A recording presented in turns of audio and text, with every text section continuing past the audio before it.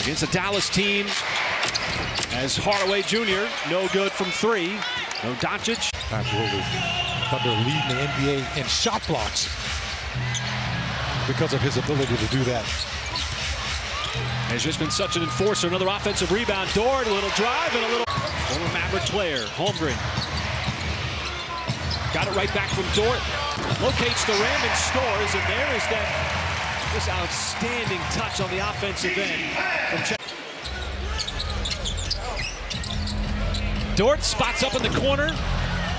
Had a good look at the three. Morris played their college ball at Kansas. Dort trying to create a little something off the deck.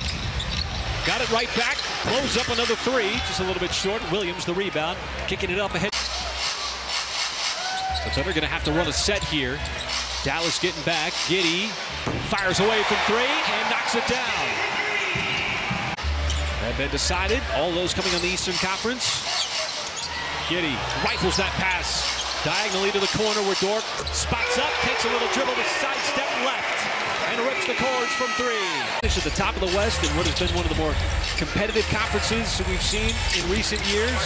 But Mark Daigneault, that has been dominated, controlled. As Giddey, offensive rebound, the putback, another and one opportunity. 3 seconds. Dort stops, pulls up, and it's a little bit short. But what a half.